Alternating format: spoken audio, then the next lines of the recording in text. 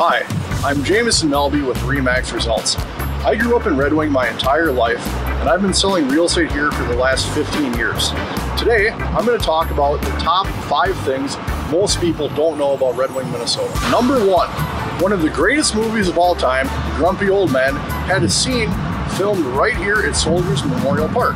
It was the scene with John and Ariel when they were making snow angels, and then they look over the city of Red Wing. They do refer to it as Wabasha in the movie, but we all know it is the city of Red Wing. Number 2, Red Wing is the birthplace of American ski jumping. There's a building development now called Charleston Crest, which is the former Harold Charleston Farm. That's where he had the Aurora Ski Club build the very first ski jump that put Red Wing on the map for ski jumping. The development has streets tied into the skiing. We have Chalet Court, Aurora Circle, and Breckenridge Drive, paying homage to the skiing history.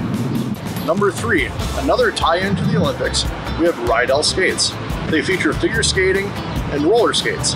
If you look on their website, there's several Olympians that have worn their skates in competition. Number 4, the Red Wing Pottery Museum. Red Wing is home to Red Wing Crock Fest. If you know anything about Red Wing pottery, it's very popular, and they are very enthusiastic about the pottery that was made in Red Wing. Crock Fest is held the first weekend in July every year. And finally, number 5, Red Wing is home to many, many notable people. Right now I'll talk about 3. We're home to Ryan Bolt of the Tampa Bay Rays. He's an outfielder for the Rays, currently playing today.